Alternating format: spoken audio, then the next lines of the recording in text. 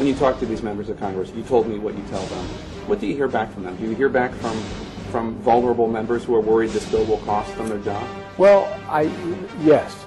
Some of them they say, well, Joe, look, man, I mean, you know, you guys haven't messaged this very well, and, you know, this thing has gone on so long, and I don't know. And my response is, hey, man, the proof of the pudding's in the eating.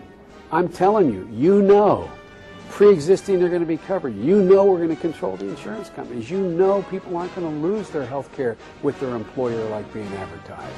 So you got to, if you really want to make sure that you get the benefit of what you've already done, vote for the bill.